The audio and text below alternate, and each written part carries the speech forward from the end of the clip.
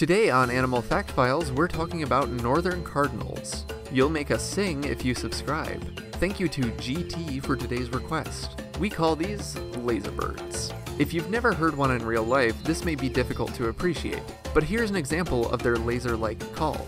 There are other cardinal species, but we wanted to focus specifically on northern cardinals because we're so familiar with them and we didn't realize they aren't found all throughout the United States. Northern cardinals are found from southern Canada all the way down into parts of Mexico and Central America. Westward, they've reached as far as Southern California by expanding their range, which we'll be discussing later, but they're mostly absent from the northwestern corner of the United States. Plus, they aren't even found in other parts of the world, which is sad, because they're fun birds to watch. Of course, we don't have kookaburras, so maybe it evens out.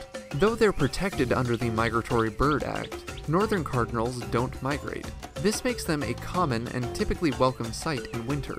This can be especially true of bright red males, who can add a bit of color to what some consider an otherwise dreary landscape.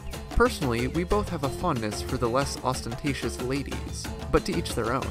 Female and juvenile northern cardinals have soft red tones with muted brown feathers, while males are almost impossible to miss in their red plumage. Even when they're foraging among shrubs, male cardinals stand in stark contrast to green leaves.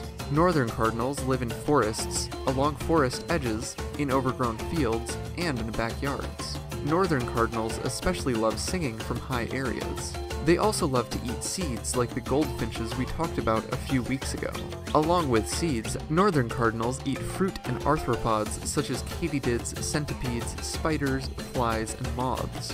Something noteworthy about the diets of northern cardinals is that the adults consume mostly plant material, but the babies are fed mostly insects and other animals. Northern cardinals build their nests in dense thickets. The female does most of the construction, but the male helps her to locate materials with which to build it. It takes about a week to build the nest. The female will then lay 1 to 5 eggs and incubate them for just under 2 weeks. Once they've hatched, it takes just over a week for the baby northern cardinals to leave the nest, but they'll stick around getting food from their parents until they're about 2 months old. Northern cardinals normally travel in small groups that are formed as the juveniles are kicked out from their parents' territories, so it's typically not too difficult to find a cutie to cuddle up with.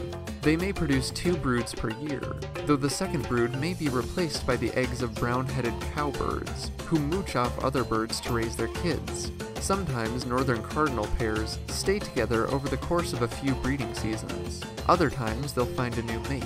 To attract a mate, the male puts on displays, makes calls, and offers food. Northern cardinals weigh just 1 1/2 ounces and have up to a foot wingspans. They make tasty meals for hawks, owls, snakes, squirrels, and domestic and feral dogs and cats. But if they can avoid these animals, they may live to be more than a decade old. Northern cardinals have done well for themselves in terms of expanding their population thanks to humans. These birds take full advantage of feeders and do well living in the backyards of homeowners. At this point, they've expanded across the United States into some sections of California. They've also been named the state bird of 7 of the United States, giving them that title more times than any other bird species. For more facts on northern cardinals, check out the links in the description. Give a thumbs up if you learned something new today, and thank you for watching.